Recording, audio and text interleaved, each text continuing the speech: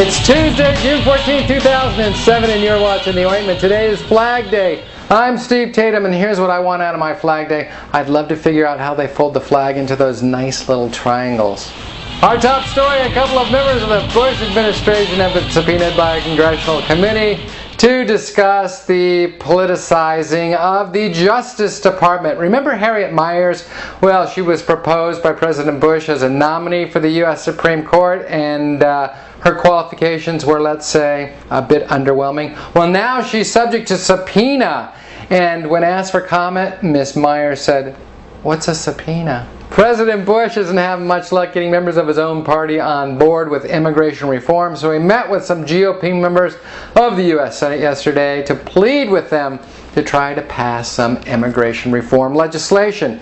Here was the angle he took to get these guys in line. He said, "Look, if we pass immigration reform and make illegal alien citizens, your servants will be able to vote for you." The Bush White House has hired high-powered lobbyist and former Republican official Ed Gillespie to be its White House counsel to advise it on legal matters. You know, legal matters like keeping the Justice Department from being too political. So they hired a lobbyist.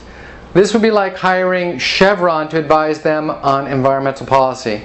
Oh yeah, they already did that. Here's my advice. If they want to get out of this mess in Iraq, they want to get out of this quagmire, why don't they hire Henry Kissinger?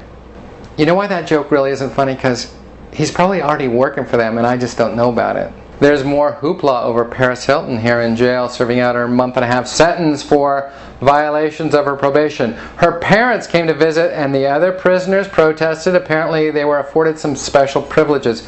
Now, I don't know if you've seen that reality show with Paris Hilton's mother. Perhaps Mom is the one who should be incarcerated. In other entertainment news, director Steven Spielberg has officially announced that he's endorsing Hillary Clinton for President of the United States. He thought long and hard about his choice, and he finally decided that Hillary deserved his support because she really is the best actress in a leading role.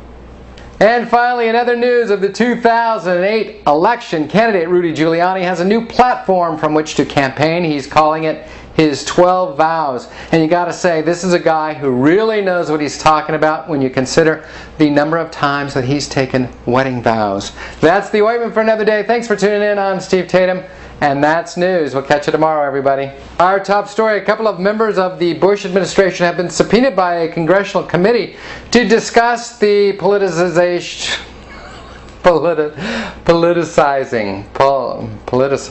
Let's say that. Politicization.